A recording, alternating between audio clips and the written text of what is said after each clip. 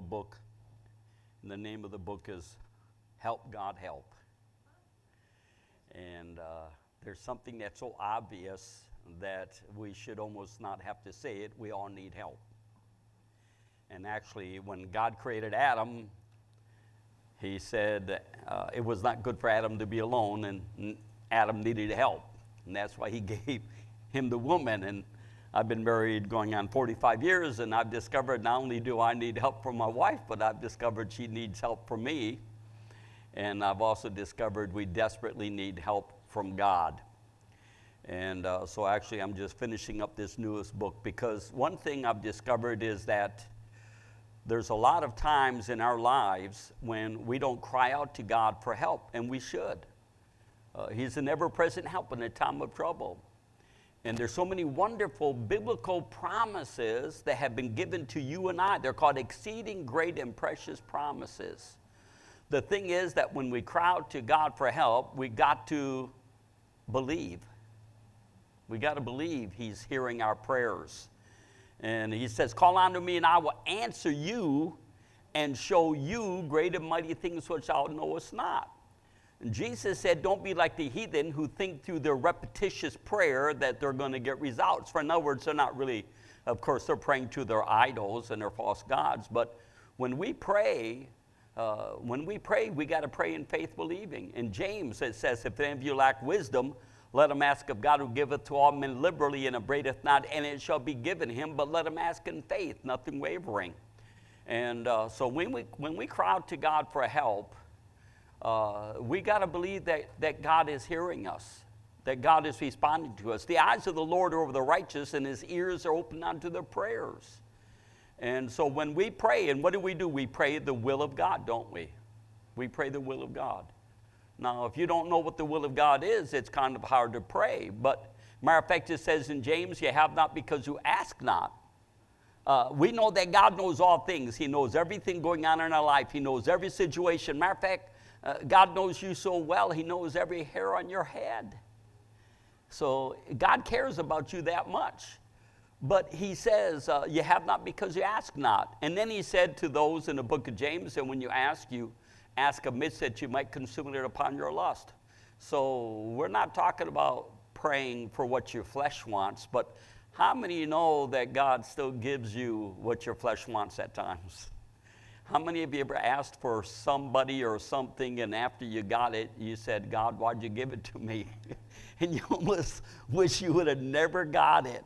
So we got to use a lot of wisdom when it comes to asking God for anything, looking to God for His help. Now, tonight I want to deal with a specific area of believing God or looking to God or trusting God, and that's in the area of physical healing. You know, God wants you healed. Your body is the temple of the Holy Ghost. The Holy Ghost dwells in you. We're the house of the living God. And God didn't design us to be sick, to be afflicted. Now, I know in this world we're going to experience it because we have an enemy called the devil. And the thief comes to steal, kill, and destroy. And in the New Testament, in the Old Covenant, we could not see near as clearly as we can now, but because Jesus was the unveiling or the revealing of the perfect will of the Father. Jesus said, if you've seen me, you've seen the Father. Since I've been born again, going on 49 years after I got born again, I was raised in Catholicism. The good news is I really didn't know anything. And not that all Catholics are like that, but I didn't know anything because I wasn't a diligent student of what they taught. But when I got born again, really what my salvation was a cry of help. Help me, Jesus. I need you, Jesus. Come into my heart, Jesus. And really that's what salvation is. It's when you recognize you're in trouble and you need help. You need to be saved. And actually the Greek word saved, sozo, is translated in the King James as the word healed. We need to be saved, spirit, soul, mind, and body. We need salvation. We need healed. God needs to heal us. When I got born again, I not only had physical afflictions, I had mental, emotional, psychological afflictions, and I needed healed. And thank God I met the great physician. His name is Jesus. He is the great physician. And so for the last 49 years, but I've been looking to them. But I've discovered a lot of people have a lot of strange ideals when it comes to what they believe. Now, when I got born again, I began to read. I had a little military Bible. I was stationed on an island called Adak, Alaska, in the Navy. I only had 3 months of Navy time left. Otherwise, I had done my time.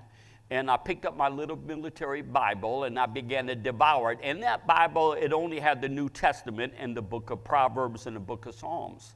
But I began to read that until I finally got my hands on a regular Bible. And the reason why, and I use other translations, but because King James was so close to the Catholic Bible, I stuck with the King James when it comes to memorizing scriptures. But you know, as a Catholic, I wasn't taught it was God's will to heal me in every situation.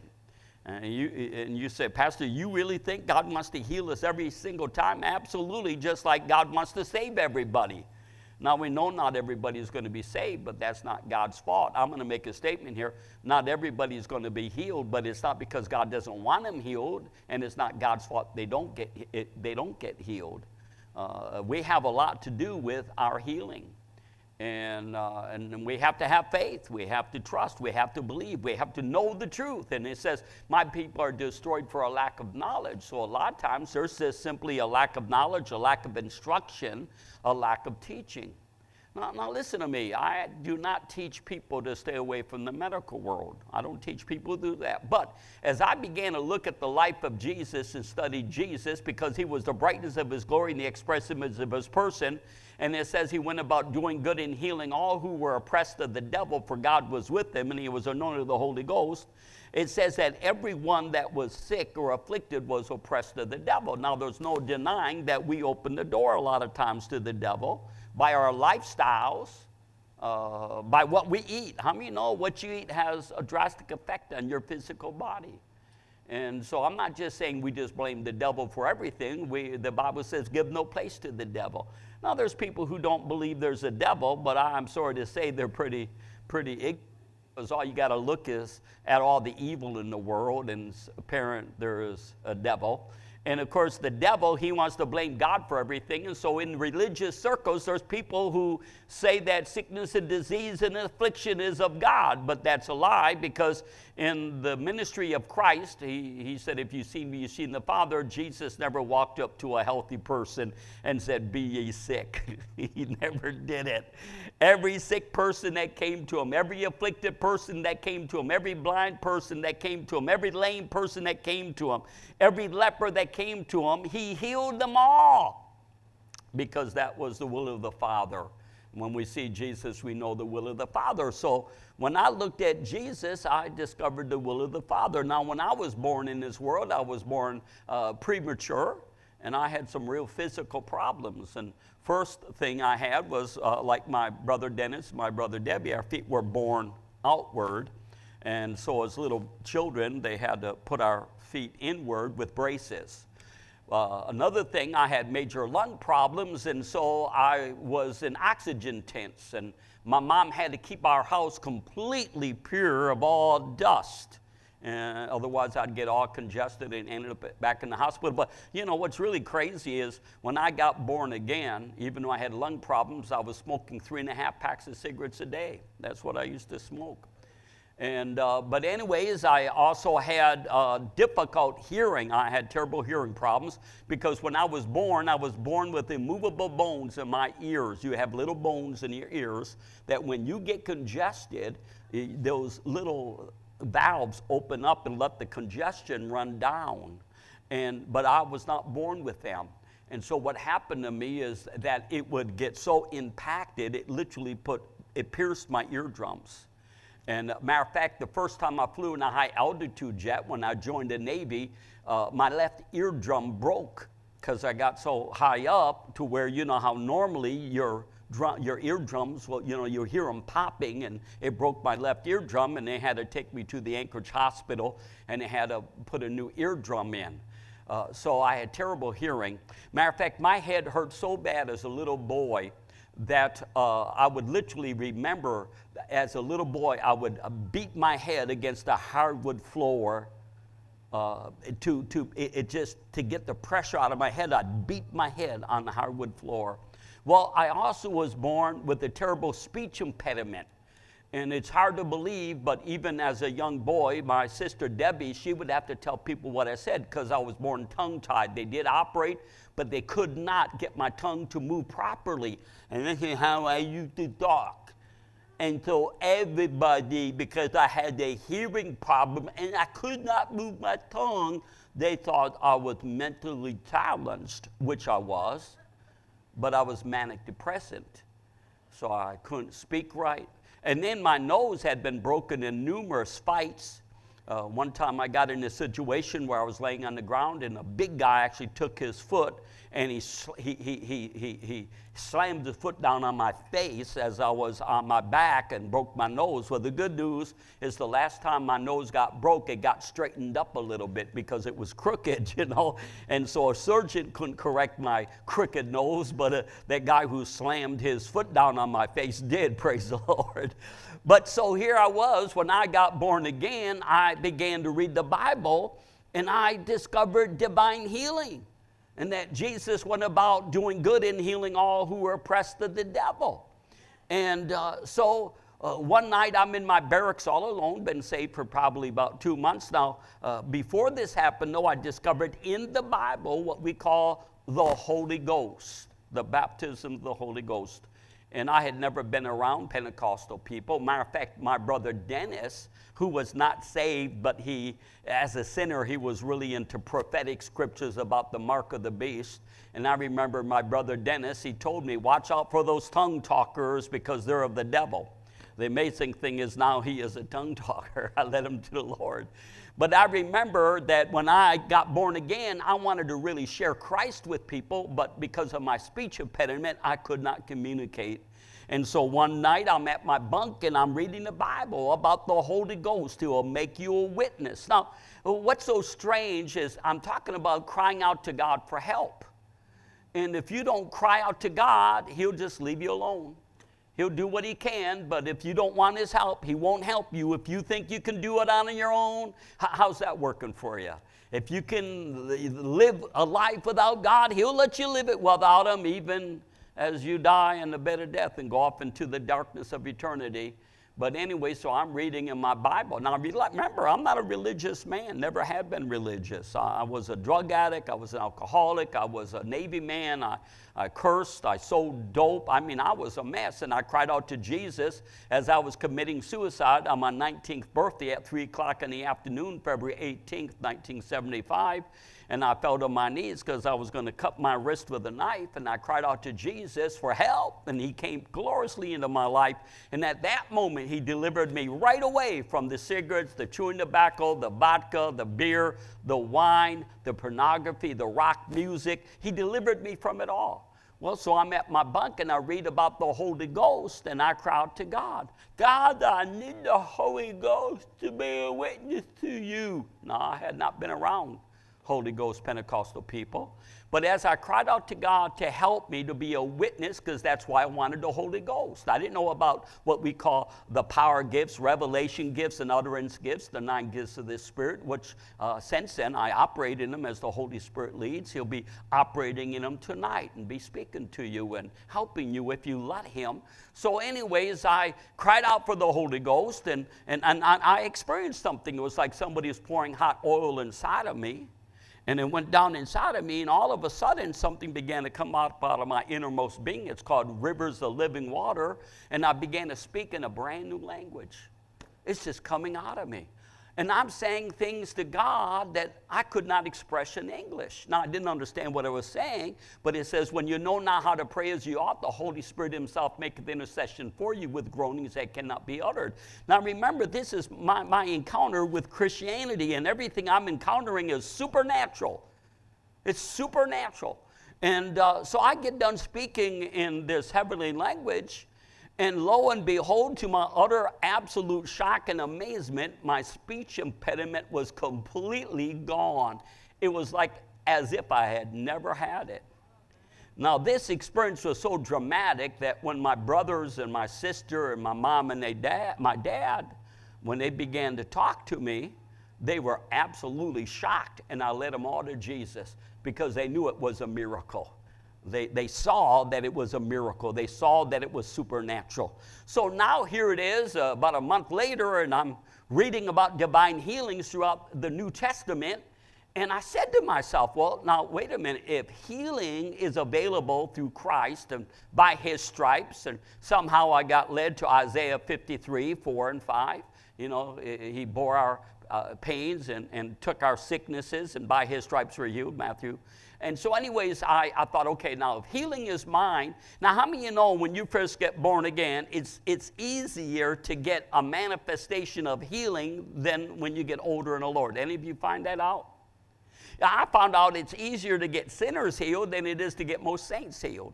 I mean, I have prayed for sinners that absolutely even told me they didn't believe in God, and I prayed for them, and God would heal them and do amazing things. But you say, why is that? Because as we get older in the Lord, God begins to expect us to trust him and believe him no matter what it looks like.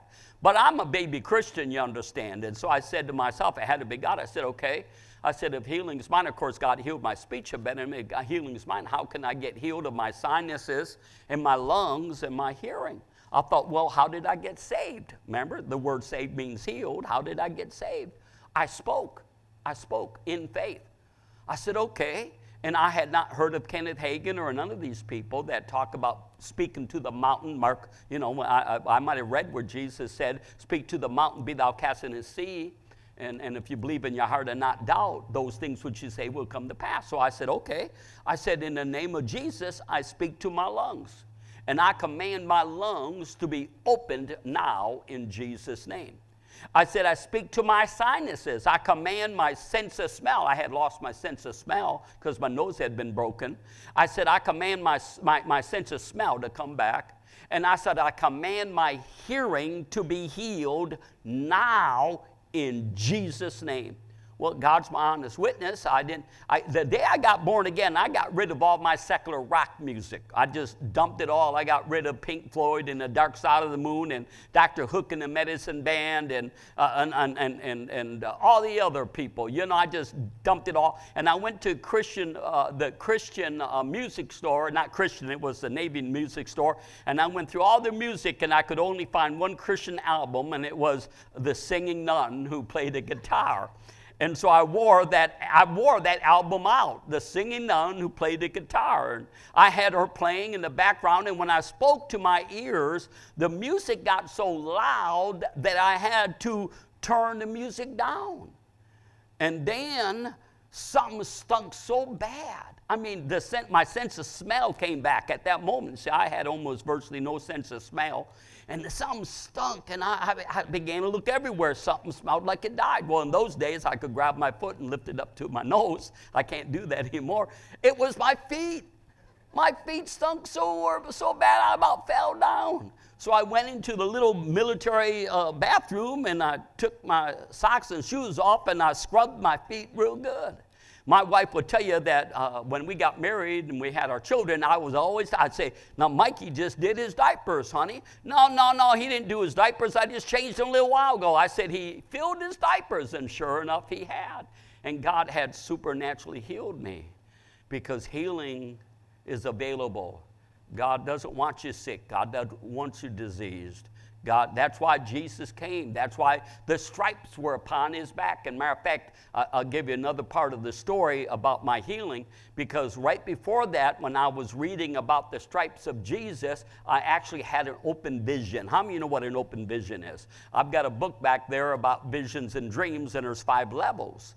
There's one level, whether in the body or out of the body, I don't know. I don't know if you've ever encountered that. One time I had an angel of the Lord come and take me into heaven and went through a white portal. To me, it was physical and real. And another time, God dropped me into hell. So I've had what we call experiences where I'm telling you it was more real than the earth I'm living in. But in this one, I saw it with my natural eyes, and I saw Jesus on the whipping post. And I didn't know what the cat of 9 tails was at that time, but I saw him tied to a whipping post, and I saw these Roman soldiers beating his body to where the blood, if you ever seen the Passion of Christ, what I saw that day was way more brutal.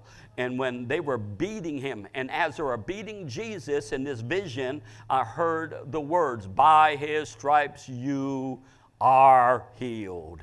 And I began to weep, and that's when I stood up and I said, healing is mine. And that's when I spoke to my body and I got healed. But we got to cry out for God for help. And it takes faith. It takes faith to ask God for help. God is pleased when you admit, Lord, I need help. I need help for everything. I tell you, I have no confidence. I need help to drive my car. You say, I don't need help to drive my car. Well, that may be you, but I need help to drive because I get distracted. I can easily get messed up. I've been pastoring for longer than I've been married to Kathy. I've been pastoring since 1977. There were some periods in there where I was traveling and evangelizing and doing missionary work, but most of my Christianity, I've been a pastor, been in this church 41 years. I need help pastoring people. Think about Solomon. Solomon, he has a dream, and now he's the king, and in the dream, God says to him, Solomon, well, ask what you want. And you know what Solomon did? He said, Lord, I need help. I need help to take care of these your people. I need help to lead them and guide them and direct them and make the right decisions. And the Bible says God was pleased that he asked for help. Do you know God is pleased when you ask for help? Did you know King Asa? He asked for help. I preached about him yesterday. But there came a time when he got a disease in his feet. It was a terrible disease. And the Bible says he did not seek the Lord, but he sought the arm of the flesh. He went to the medical world of his day and age. And it says God was not pleased with him because he would not seek God for help. God loves it when you cry out, help. I don't know about you, but there's some days I cry out help 1,000 times. Help, Jesus. Now, it's not always verbally, but it's in my heart. Help. Help, Lord. Help me to trust you. Help me to believe you. Help me to follow you. Help me to lean on you. Help me to depend on you. Help me to be free from this world. The cares of life and the deceitfulness of riches, the lust of the flesh, the lust of the eyes, and the pride of life. Help me to be the man I'm supposed to be, the husband, the father. Help me to be the pastor I'm supposed to be. I need help. Do you know that's why God loved David? He said, Saul, he don't think he needs my help.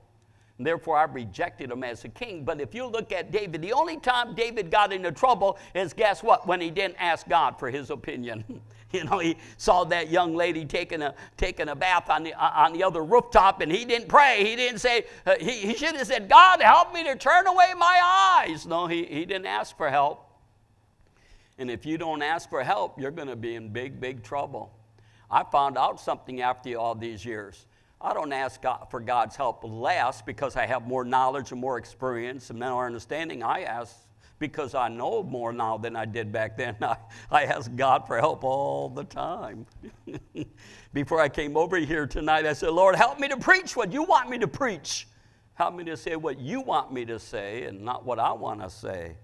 In Matthew chapter 15, verse 22, I'm just going to kind of jump in here. There was a woman of Canaan who came out of the same coast and began to cry unto Jesus, saying, have mercy on me, O Lord, thou son of David. My daughter is grievously vexed with the devil. Lord, help me. Here this woman is. She's a Canaanite woman.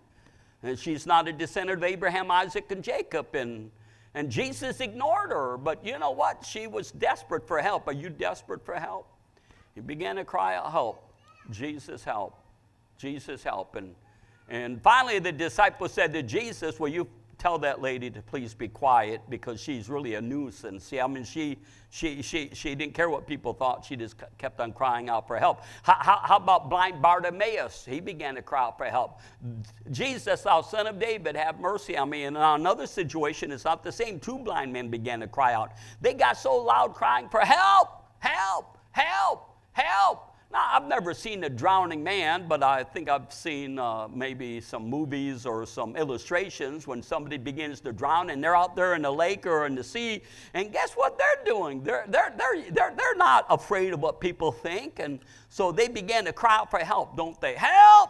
Help! And they're yelling as loud as they can. They're trying to get somebody's attention until finally somebody comes and rescues them and throws a life preserver or jumps in and gets them into the boat. They cry out for help with this little Canaanite woman. Her daughter's grievously vexed with the devil, and Jesus finally says, it's not fit for me to give the bread of the children to the dogs. Now, you would think that that would highly offend her, because if I called you a dog tonight, don't worry, I'm not going to. You would probably most likely be highly offended, wouldn't you? If I called you a dog, oh, sure you would. So he calls her a dog, and people say, well, it just meant a little puppy. I don't care what it meant. He called her a dog. You know what that woman did? It took faith. She says, I don't care what you call me. I need help. I need help. So she kept on crying out. She said, Lord, even the dogs eat the crumbs off the floor of the master's table. And Jesus, you know what he does? This is God's response, because whatever Jesus said is what the Father's saying. He said he didn't say nothing that the Father didn't tell him to say. I don't know if you know this. Jesus prayed a whole bunch. Did you know that? Now, the only reflection we have of Jesus praying was during his earthly ministry after he came out of the wilderness. And he'd go up into the mountain sometimes all night long while his disciples were sleeping or getting in the boat to go the other side. You know what he was praying? He was saying, help. Father, help. Help me to say the right things. Help me to do the right things. Help me to be led by you. Help me to overcome the temptations of the devil. Now, if Jesus, the Son of God, had to pray sometimes all night long for help, what makes you think you don't? You know, the Lord's Prayer, our Father which art in heaven, hallowed be thy name. Thy kingdom come, thy will be done on earth as it is in heaven. Give us this day our daily bread, and forgive us our debts, we forgive our debtors. And lead us not into temptation, but deliver us from the enemy. You know what that is? It's a cry of help, isn't it? Think about the Lord's Prayer. People call it the Lord's Prayer. I call it a cry for help. Help, God. I know who you are. I know you're more than enough. I know that you're more sufficient. Help. Let your will be done in my life. Lord, I pray tonight, help. Let your will be done in our bodies tonight, in our minds, in our emotions, in every fiber of our being. Lord, help us tonight. If you're looking to Mike Yeager for help, you're in big, big trouble. You came to the wrong place. But if you're looking to Jesus, he's here tonight, because wherever two or three are gathered together, he's there in the midst of them. And if you look to Jesus tonight, he's more than willing to help you. Do you know God wants to help you more than you want to be helped? When Jesus stood over Jerusalem, he wept. He said, you missed your day of visitation. Oh, he said, how I would have gathered you like a mother hen would its chicks, but you would not. See, it was pride. Pride says, I don't need help.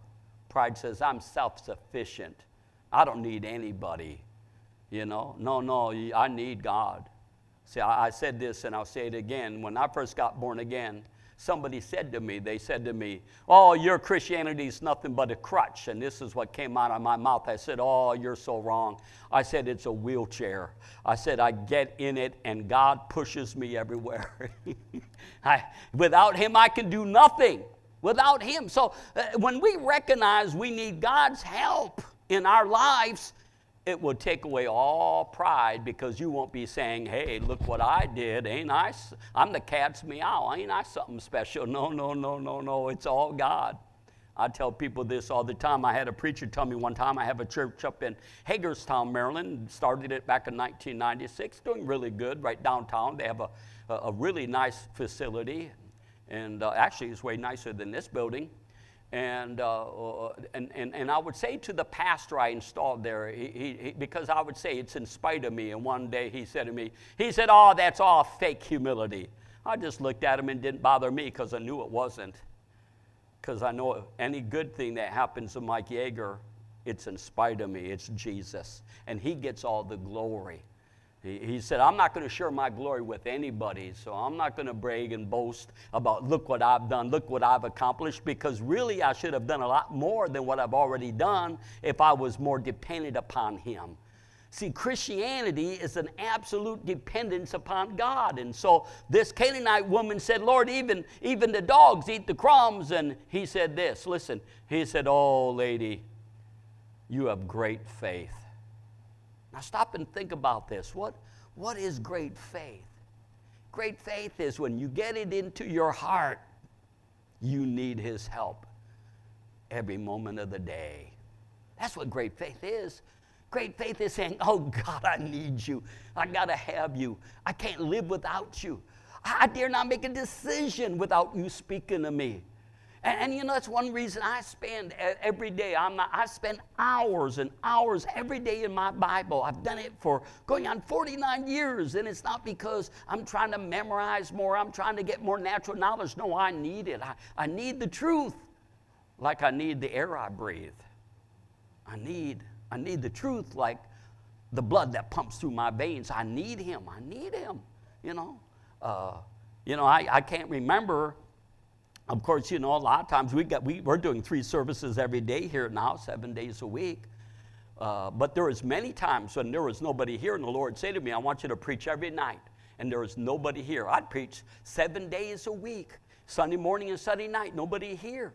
And I knew what was going on. I said, I didn't have to ask him, even though we're video recording and we're live streaming.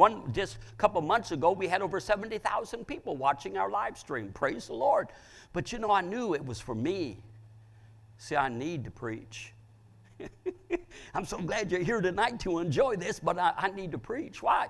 Because I preach as I speak, as I open my mouth, the Holy Ghost flows, and he quickens me, and he revitalizes me, and he transforms me and changes me. You know what? I need help to be who I need to be in Christ. I need help. Jesus said, without me you can do nothing. He said, if a man does not abide in me, he is cast forth as a branch and is withered, and men gather them and cast them into the fire, and they are burned. People don't think they need God. That's why they don't go to church. They don't think that's why they're not in the Bible. That's why they don't pray. The Bible says pray without ceasing. Well, what would I pray? What would you pray? Not only do I pray for myself, but I pray for people all the time. I pray for our nation. I pray for those in authority. I pray that God's will be done. In my children's life, in my grandchild's life, in my future son-in-law, my future daughter-in-laws, by faith. That's what I pray. I pray for my enemies. I cry out to them. And matter of fact, Paul said this. He said, you helped us in your prayers. You say, how can I help somebody? Helping somebody doesn't mean you're always preaching at them and telling them how to live their life. You help them by praying for them. Paul said, I travail in birth again for the Galatians, and to Christ be outwardly expressed in you. He was helping the Galatians by praying for them. We just don't understand that when we get this divine connection from God. There's many times God wanted to wipe out the children of Israel because they were such grumblers and gripers and complainers and so full of unbelief, and they would worship false gods. And God said to Moses, because he knew what Moses would do, and he said, Moses, get out of the way. I'm going to raise up seed out of you. And Moses would say to God, no, God, please, God. And he'd cry out for help for the children of Israel. And God heard his prayers. And because Moses prayed for the children of Israel, God didn't wipe them out. We need help. I don't know how I can convince you. You're a mess. You need help. What do you mean I'm a mess? You are an absolute, utter mess without God. Any of you got enough spiritual intuition to know this? I know it. I put both hands up. If I could, I'd put my feet up in the air right now. I'm telling you, I am a mess without God. That's why when people find fault with me, I kind of laugh a little bit. I said, you don't even know a fifth of it. You don't know a tenth of it. Without God, I'm a mess.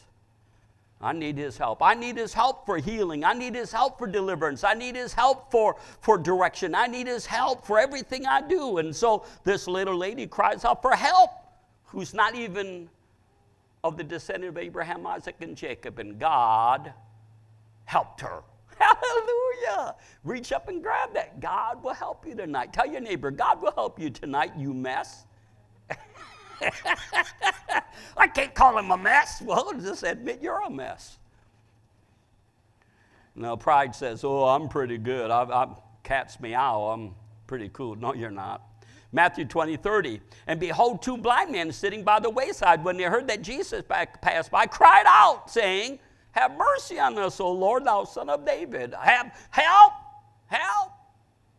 What do you think that woman with the issue of blood did? She said, if I can just get to Jesus and touch the hem of his garment, because in the old covenant, healing was in his wings, it was in the hem of his garment, I know I'll be healed. I need help.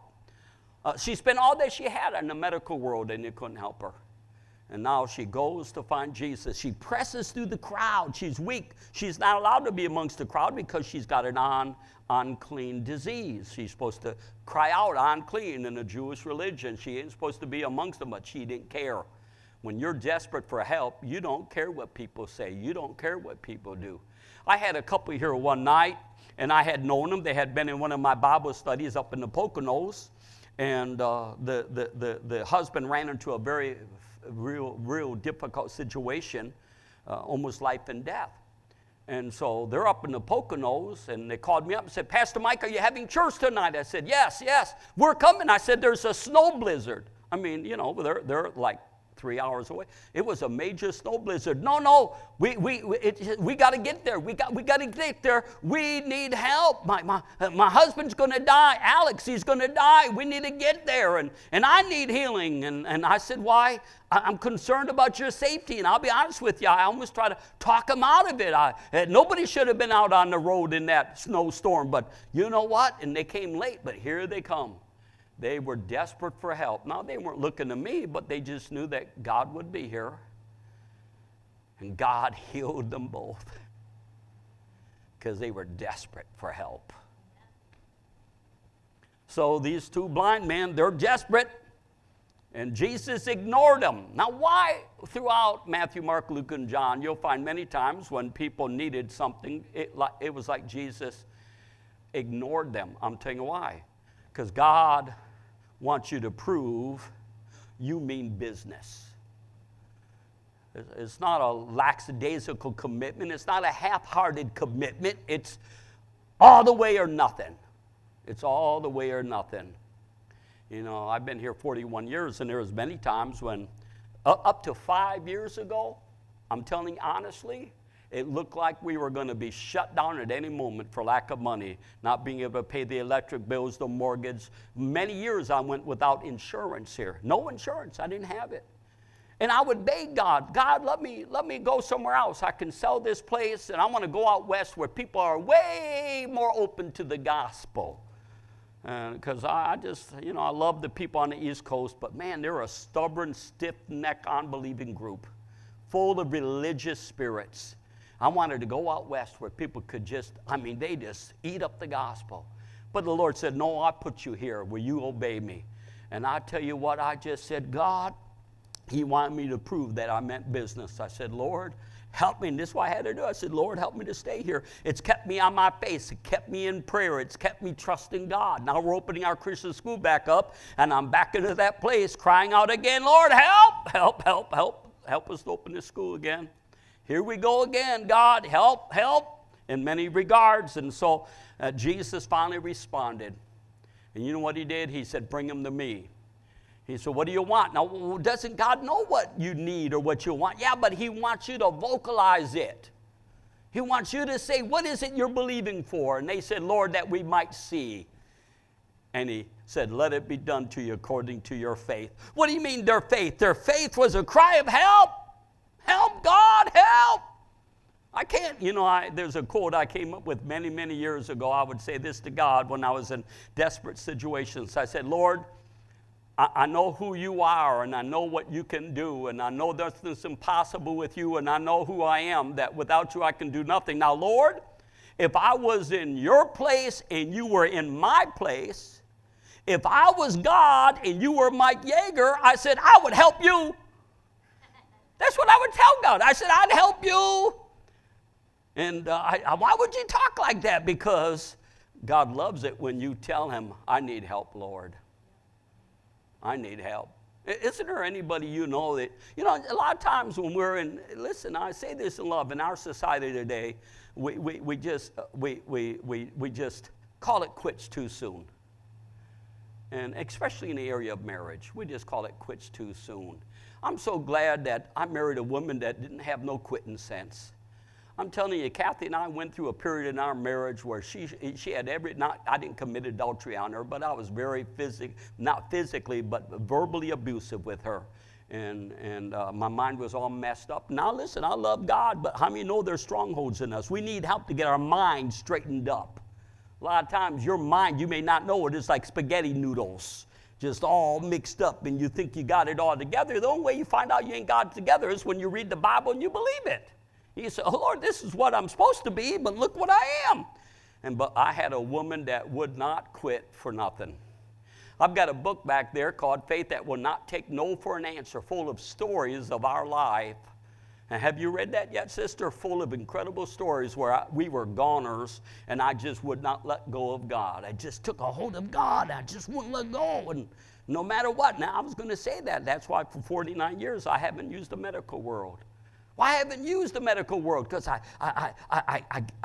get an attack of the devil, whether it be a prostate cancer or a colon cancer or lumps in my body or a broken foot or a broken finger or all kinds of goofy stuff I've gone through. And I learned to take a hold of God. And it's not like I'm a spiritual giant. I just help God, help. Your word says by your stripes I'm healed. And you healed those blind men. You healed that Canaanite woman. You healed those, Lord. I take a hold of you, God, and I'm in full of pain, racking pain, terrible pain.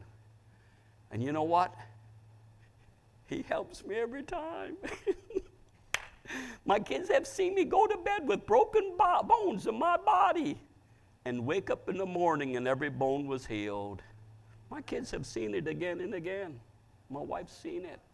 It's real because I know from whence comes my help. My help comes from the Lord, the maker of heaven and earth. So he helped these blind men. And Mark 10:48, and here's another blind man, and many charged him that he should hold his peace, but he cried the more a great deal, Thou son of David, have mercy on me. And then in Luke 16:24, and he cried and said, Father Abraham, have mercy on me. And he cried out to God, and he wanted help. And over throughout the New Testament, there's scripture after scripture after scripture that talks about people that have cried out to God. Romans 8:26, likewise the Spirit also help with our infirmities. For we know not what we should pray for as we ought. The Spirit himself maketh intercession for us with groanings that cannot be uttered. 1 John 5:14, and this is the confidence that we have in him, that if we ask anything according to his will, he heareth us. And having this confidence, we know that he will answer us. Help, God. Are you there tonight? Have you come to that place yet where you recognize you need help? I don't care how long you've been saved. You know what? I've written over 250 books. You know what? So what? I need help more now than ever. I need help. I'm desperate for help. I'm not ashamed to acknowledge it. I'm telling you, without Jesus, I'm an absolute mess. Without Jesus, I have no hope. I have no future. I have no life. I need him. I wish I really could sing. In heaven, you're going to want to hear me sing, but not on earth. But I like that old book and that old song. I need you more than yesterday. I need you more than words can say. I need you more than ever before. I need you, Lord. I need you, Lord. More than the air I breathe, more than my next heartbeat, more than anything. And I wish I could remember the rest of the song. I need you, Lord. We need God. So, Father, here we are tonight, and we cry out to you. Lord, may we never lose that revelation. If we don't have that revelation, I pray we get it. There's nothing wrong with recognizing we need his help every moment of the day. In Jesus' name, amen.